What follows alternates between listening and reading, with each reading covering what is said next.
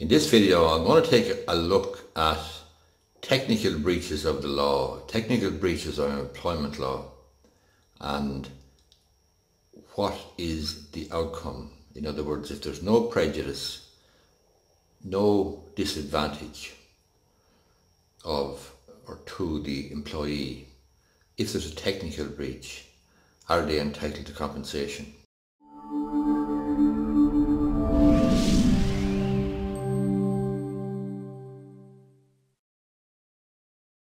I came across a decision there relatively recently in the Labour Court.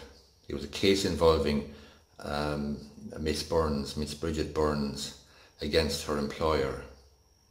And what happened was, she brought a claim against her employer to the Workplace Relations Commission. And the claim was for the failure of the employer to give her a written statement of employment in accordance with the Terms of Employment Information Act 1994.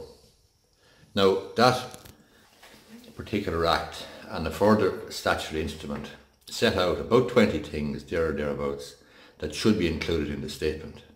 And in this particular instance, the employer did give us a written contract, a written statement, but included or excluded about 3 things.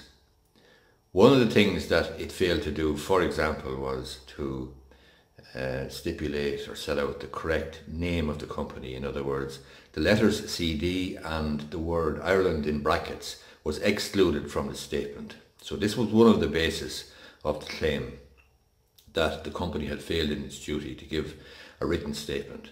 The other was that the annual leave year was not in accordance with the legislation, which in the Organisation of Working Time Act 1997, it stated that the leave year runs from the 1st of April to the 31st of March. And in this particular workplace, it ran from 1st of January to 31st of December, which is a very, very commonplace incident or occurrence rather in the workplace. Now, Miss Burns was successful in her claim, if you could call it success, at the WRC, because the adjudicator found that yes, indeed, there was a technical breach of the law. These 3 things were not dealt with in the statement from the employer, and the employee's claim was well founded. But the award for relatively trivial technical breaches, which resulted in no loss or prejudice or detriment to the employee, the award granted to her was €200. So Miss Burns decided to appeal this decision to the Labour Court. And the Labour Court then relatively recently issued a decision in this. In the Labour Court's ruling, they referred to a previous case involving a man called Patrick Wall versus Irish Water. And a similar situation had obtained in that situation, in that Mr. Wall was indeed given a written statement of employment, but it was imperfect insofar as there was 2 or 3 elements of it that were missing. But there was no detriment or no loss or no prejudice for the employee. In that particular case, the Patrick Hall case, or Patrick Wall, it's the Irish Water case anyway, the Labour Court took the view that the common law principle of de minimis non curat lex, that means the law will not concern itself with trifles, should apply. So it basically held that in a situation where there is technical breaches of the law and where there's no loss to the employee, then it may well be the case that no compensation is payable. Now, in the Bridget Burns case, this is precisely what the Labour Court held, and they applied the same sort of thinking, the same sort of principle, the same sort of common law principle, and they referred to either a High Court or a Supreme Court case which set out the principle that the law does not concern itself with trifles.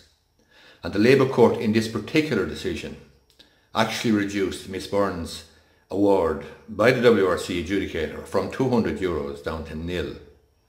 So she went away from the Labour Court empty-handed.